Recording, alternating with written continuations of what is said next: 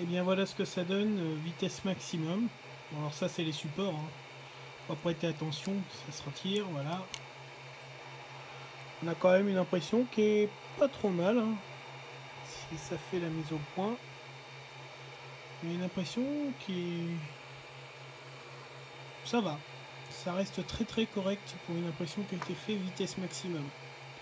Donc là c'est tout simplement un dispositif qui permet de fixer son câble avec des colliers hérissants sur une tige filetée. Quand on regarde la face, là, la face de dessus, et ici, bon bah ça fait le taf. Pour une demi-heure d'impression, c'est vraiment rapide. C'est pas trop mal.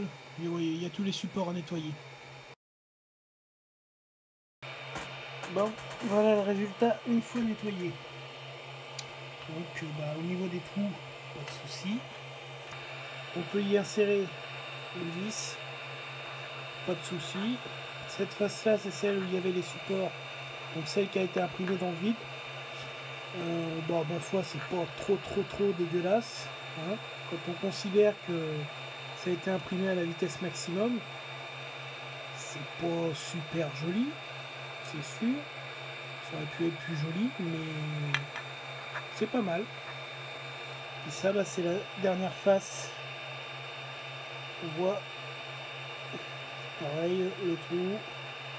Et là, pour mettre les câbles. Ça fera le job. Posé sur une tige filetée. On met des petits colliers hérissants. Et ça permettra de bloquer les câbles.